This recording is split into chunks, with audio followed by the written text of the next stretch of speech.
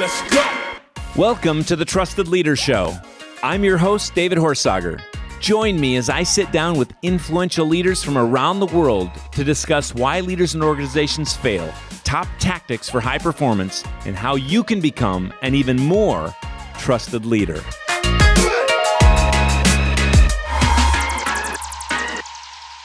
Welcome to the Trusted Leader Show. It's David Horsager, and I have a special guest. Thank you so much for being with our trusted leaders, Stacey Hanke. Oh my gosh, thank you. You know I love doing this. This is great. Thanks for the opportunity. Absolutely. Stacey is the CEO and founder of Stacey Hanke Inc. Her client list is unbelievable. Everything from Microsoft to Milwaukee to McDonald's. Just put those three M's in there. Vanguard. She's been on TEDx and FedEx. We'll get a little rhyme going here. Oracle and Boeing. She's brilliant, and she is an expert on communicating with influence. There's a lot of very interesting overlap in our work to building trusted leaders. But before we get there, Stacey she's author of a great book. We're going to talk about it, Influence Redefined. Be the leader you were meant to be, Monday to Monday. Stacey, thanks so much for being here. Just for everybody, give us a little inside scoop on something we don't know about Stacey. Well, first, you can introduce me any day with that kind of introduction and enthusiasm. I think, and some people know this and some people don't. You know this because we have a very similar background. Mm-hmm. I always share my upbringing really determines and shows the level of drive I have now running a company, and that is growing up on a farm. Like, that's so ingrained in me. And it's kind of comical, David, because growing up the farm, I couldn't wait to get off because it was so much work. And then, you decide to be an entrepreneur as if that's any easier. But that's maybe like a little nugget of just really the core of who I am and what I've created over here. The farm girl from Wisconsin. And we've had you out to our farm, and now you've grown an amazing business, and it's been fun. We're a part of I guess people would say pretty elite or unique group of entrepreneurs, a small group that I'm grateful that's where I got to know you. So let's move into this, because you work with some amazing folks and help them in amazing ways on communicating with influence. First of all, let's talk about, I want to get into the book for a second, because you've got this model for communicating with influence, and there are three drivers. You talk about feedback, deliberate practice, and accountability.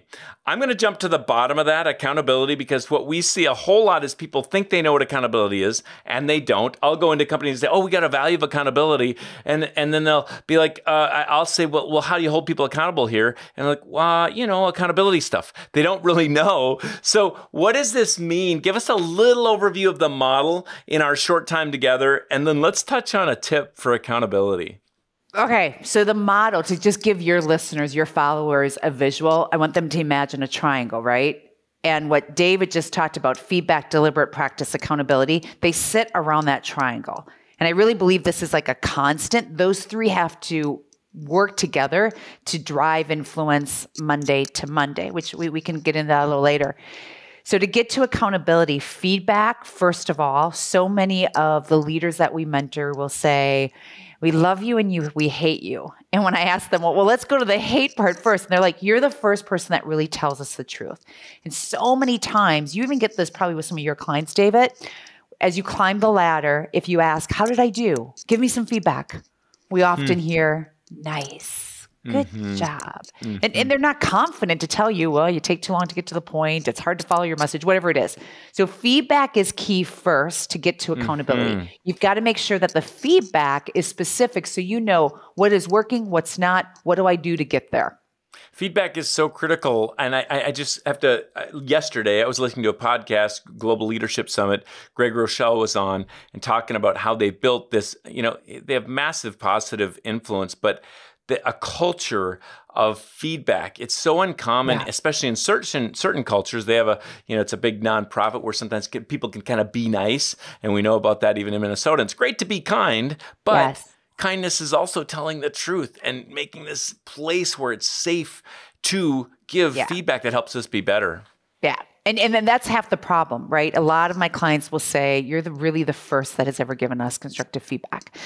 Well, then accountability, though, you've got to have the deliberate practice. And I'm saying deliberate practice. I'm here in Chicago, and I always share the story about Michael Jordan. If you haven't seen his documentary, Last Dance, it's a good one to check out.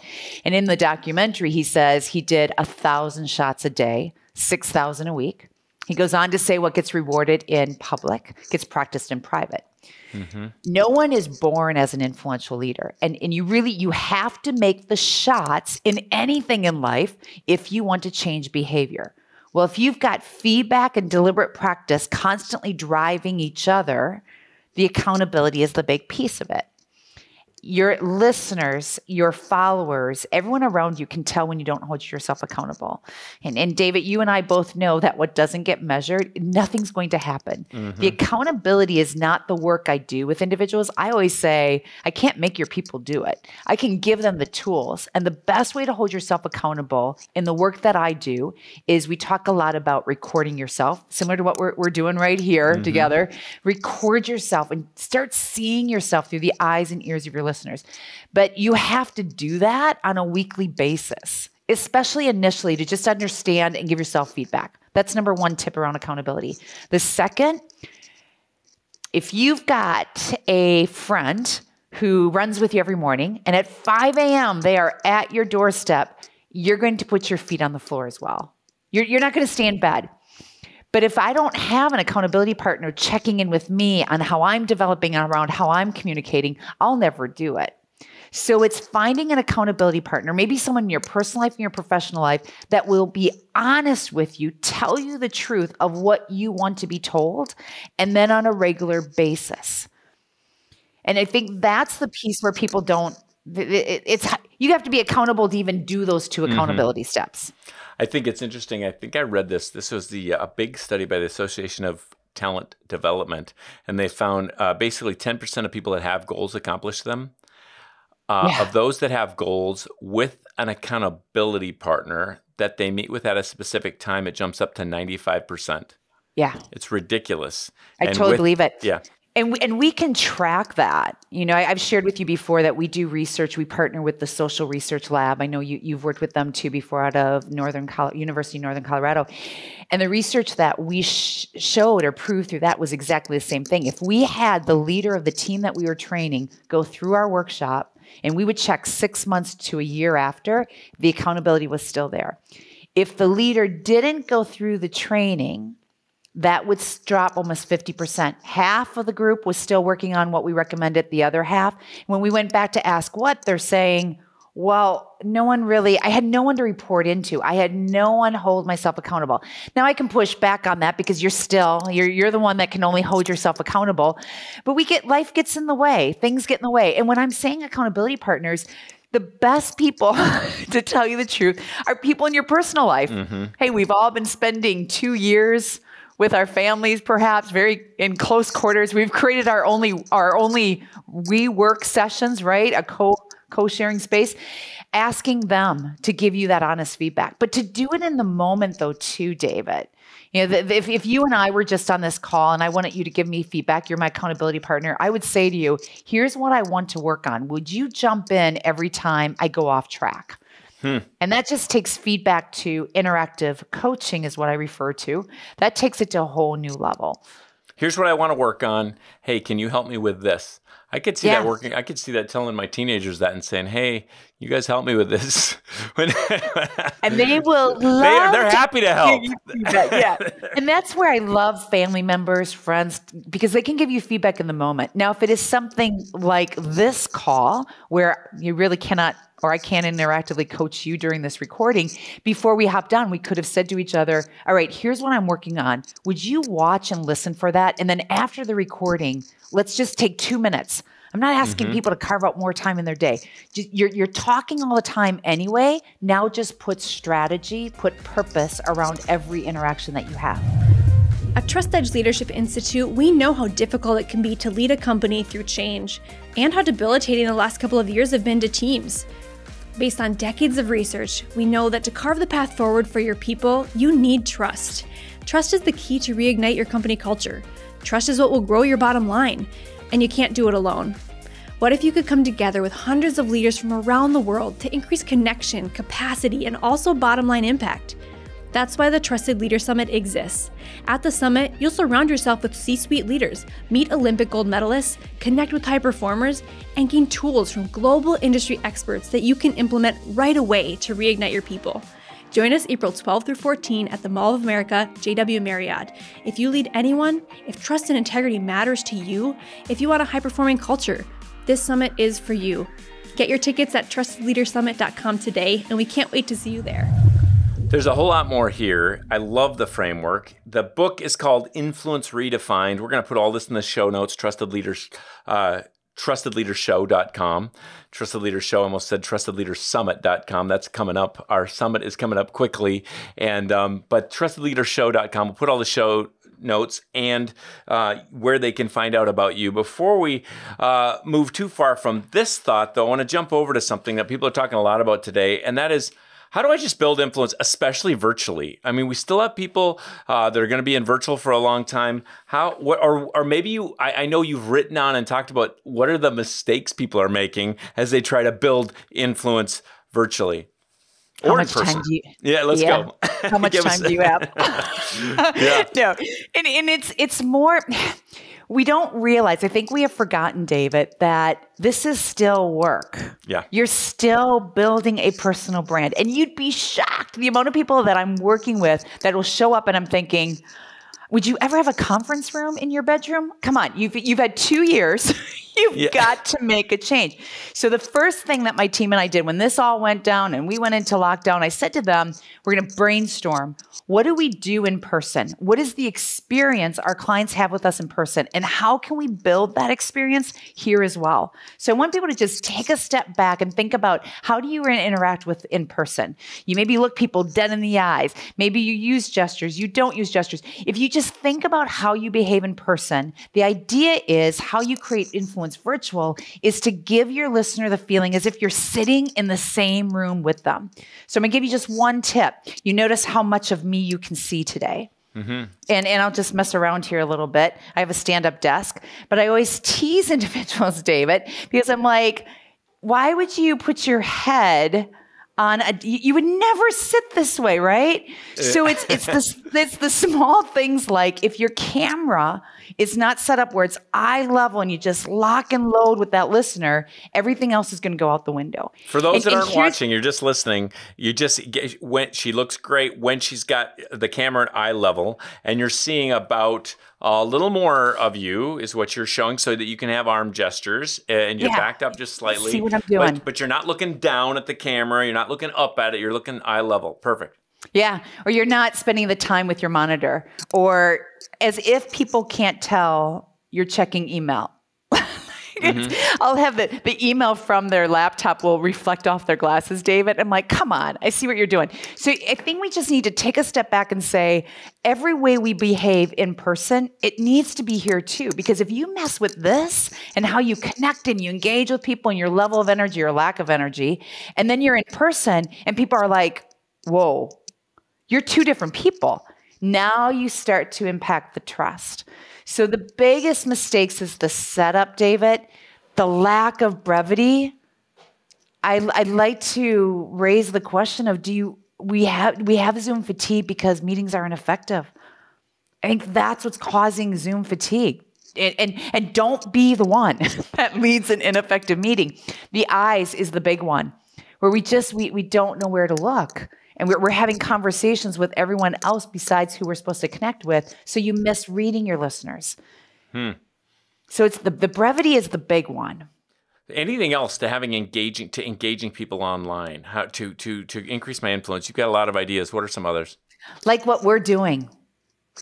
You talk, let them talk. I am big with open-ended questions. And I always tell anyone that if people aren't used to me and we're getting on a team sales pitch, for example, sales call, within the first 2 minutes, I'm calling someone out.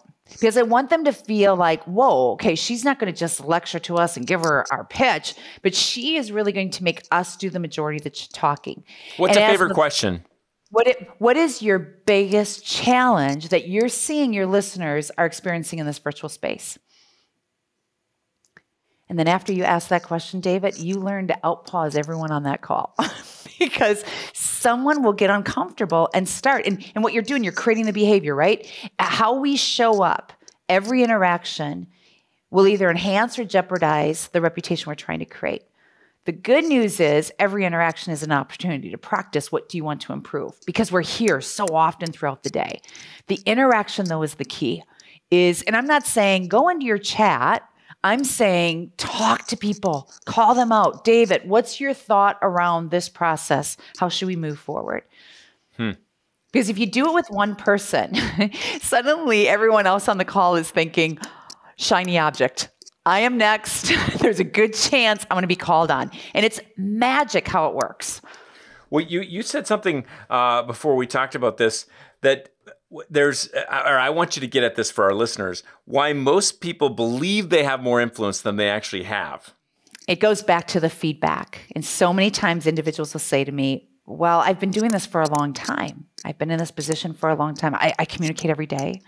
When I know what to say, I feel confident. Title and our feeling doesn't guarantee the level of influence that we have. I've worked with CEOs whose assistants are more influential than they are. And keep in mind, the CEO gets to that point and no one really gives them constructive feedback anymore. We go off of feeling rather than fact. And this whole idea of, recording yourself on your phone, this is fact. This is the eyes and ears of your listeners. And David, I still think this is more powerful than you and I seeing each other on screen or when people are on Zoom. There's still something about seeing yourself in action. So the why we think we're more influential, we're not getting the feedback we need. We never practice. When was the last time you really thought about, wonder what my hands are doing? Wonder what my eyes are doing? Most of the time we don't think that way. And if we're doing Zoom after Zoom, it's, I've got to get this meeting out. I've got to cram this information down their throat. Good, I'm on to the next one. And the second is we're not seeing ourselves through the eyes and ears of our listeners. We're just not doing the accountability behind judging how much, not judging, really measuring how much influence we really have. So we need an accountability partner. We need to get feedback. How do we do this? You talk a lot in other scenarios or other settings I've heard you on this Monday to Monday. It's part of who you are and your company is, this consistency piece. Of course, the 8th pillar of trust is consistency. We call it the queen and king of the pillars. Talk to me about this idea of Monday to Monday. Yeah, we do. You and I have so much crossover. We've talked about this before, and I reference to your material often because this idea of trust. So it ties also to Monday. It's twofold. How you experience me here, David, and you've been with me in person, is pretty much how I am in person, correct? I mean, I'm not trying to be something different here than when I'm in person. So now with all the mediums, virtual, in-person, hybrid, and how I define hybrid, you're talking to a live audience and people virtually all at the same time, right? Or you're hanging out with friends and family versus with coworkers. There's this level of, you can't be all distracted with your family all weekend long, and then suddenly Monday morning you've got a Zoom call and you're like, oh, okay, I'm going to be a different person. That's what I mean. And I'm not saying you have to be perfect, a perfect communicator. Be conscious of how do you show up? Is your brand consistent, or do people have to guess who's going to show up? Camera on, camera off, in person, not in person. That's one side of it. The other side of Monday to Monday is, again, the behavior. So how I behave is always consistent every day of the week. So I want you to think like, let's go back to Michael Jordan, or you could take a golf, for example. Why do you think golf is so hard? If you don't hold yourself accountable and practice every core element to that skill of golf, and however a golfer practices Monday through Friday is how they're going to perform on Saturday. I mean, so relevant now. If anyone's watching the Olympics, imagine the hours these folks have put in. The difference between us and an Olympian every day in the corporate world is game day, because your name is on everything that you do. The good news is every time you turn that camera on, every time you interact with someone, you've got an opportunity to practice and just think about how are you coming across until you form the new behavior that you want to put your name onto it. One more tip here on influence. We're all trying to influence. We have our own reasons. We want to influence because we care about a mission. We care about the difference we make. We care about changing the world. We care about raising good kids. We care about, well, we all know why influence, we want to be influential, hopefully for good. What's another tip? How can we be a little bit better at influencing in our space?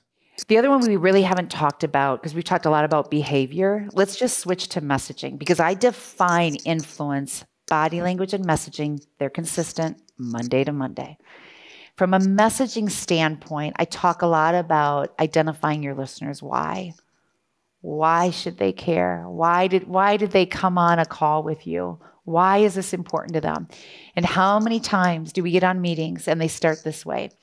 Thanks for coming on the meeting. I know you guys are all busy. What I would like to talk about today is I believe, I think, here's what I think we should do. So much of our conversation is us focused versus let's take a step back and focus on your listeners' why first. How you do that throughout the conversation, and this is also part of trust, using that pause, not just to communicate with brevity, but using that pause to constantly adapt your message on the fly. I'm giving you an example. I'm working with a comedian right now, just as a coach and helping me, right? So he's on like the big stages. We were coaching last week and he goes, comedians, what they call the pause. They say it's pause for the cause. He said, when a comedian pauses, they're doing it on purpose, right? Because it's right after a punchline, and that gives your audience the experience of the laughter. That's why we watch comedians, for the experience. He said, if a comedian doesn't pause after that punchline, they now are stepping on the laughter. Mm-hmm. And I came back and said to him, David, I'm like, that's what I'm talking to my clients. Don't step on your ideas. And don't step on your listeners' ideas. And that's what happens if we constantly are going and talking a mile a minute. And really honoring that silence so that when you're silent, you're listening for what is really important to these folks. What do I need to say? How can I adapt my message on the fly to make sure that they feel like I'm communicating with empathy, listening to what's important to them, to get them to the solution that's going to influence that action. Love it. And that's a lot of focus, right? I mean, we just don't, we want to do all the talking. I always encourage you to just take about 25% out of that conversation, put it into their lap. And it's so much easier too, because you're busy just absorbing everything that they're saying to help, let your listener help you create your conversation on the fly. This is a critical, we talk about this with our Trust Edge facilitators or partners. Like every time we're talking about anything, whether it's the case for trust or the pillars or whatever, at the end of every section, we're thinking, okay, so what does this mean to them? Because that reframes how we teach or train or equip or coach or consult on anything. What does this mean to them? So right. I love this idea of pausing and looking back. I love two sides of this. Of course, the pause for the cause, but this starting with what do they want? Because we can't give what they want if we don't even know, right?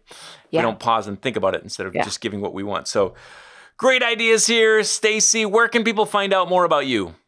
Right on our website, and there's all of our social media handles so that we are always constantly pushing resources out there so you can latch on to whatever you need.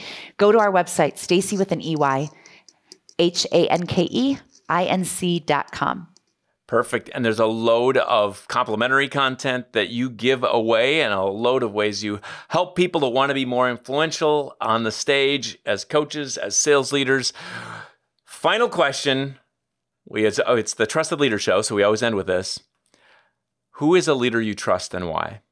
I know you might not be expecting this. My dad.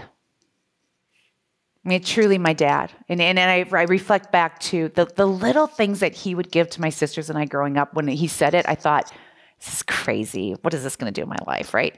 And a lot of it was, he would always say, follow through. If you follow through on what you said you're going to do, you'll be the top 1%. And I remember hearing that thinking, that's not hard.